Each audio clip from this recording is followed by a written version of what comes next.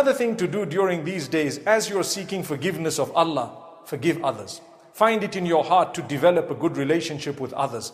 Go out and mend relationships with your brothers, your sisters, your uncles, your aunts, your nephews, your cousins, your parents, perhaps grandparents, in-laws, whoever it may be. Go out and mend relationships. Mending relationships is definitely a great act of worship. And Allah mentions it many times in the Quran. So my brothers and sisters, while we are seeking the forgiveness of Allah, there is a greater chance if we were to forgive others that Allah will forgive us. أَلَا تُحِبُّونَ أَن يَغْفِرَ اللَّهُ لَكُمْ وَاللَّهُ غَفُورٌ رَحِيمٌ. Surah An-Nur, Allah tells us, would you not like Allah to forgive you? Well then forgive others and embrace them.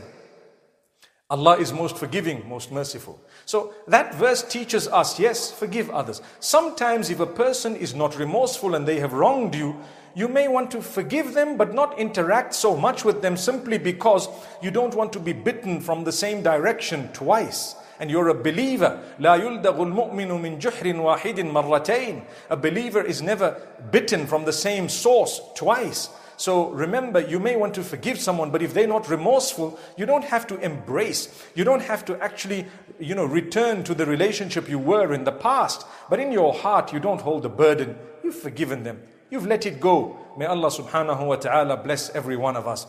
I pray that these 10 days change us for the better. Make us more conscious of everything we do. Make us more conscious of our relationship with Allah. Improve on things. Don't go back.